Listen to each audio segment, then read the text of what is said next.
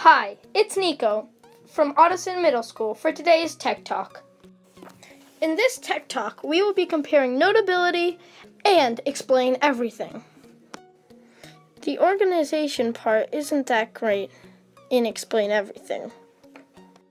You have to just look at your projects, find which one you want to edit or make and use. You also can scroll through your projects with this arrow button. Once you have created a project, it is very easy and accessible. You can navigate with this button right here. You can write with this button here. You can add shapes or arrows with this button here. You can add text with this button. You can add pictures or videos with this button. You can erase things with this button. You can use a pointer tool, which I'm using right now, with this button. And you can undo things with this button. Over here, you can choose the color that you want to write with. Down here, you can record audio for a project.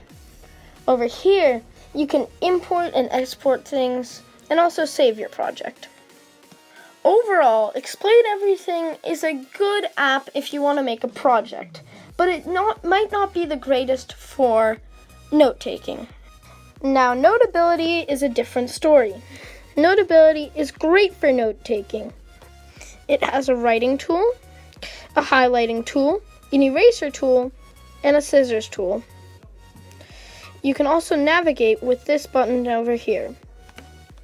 Now, not only can you take notes with all of these options, you can also import documents, like a reading that you might want to mark down with a highlighter. In terms of organization, Notability is very organized because you can make folders like this to organize all your things. You can also import notes, add folders, and add notes to your folders. Overall, Notability is a really good note taker, but it's not the greatest thing to use if you want to make a project. What you can take from this video is that Explain Everything is better for projects or presentations, but Notability is better for note-taking. It's been Nico signing off from Ottoson Middle School Tech Talks. Subscribe to this channel for more content like this.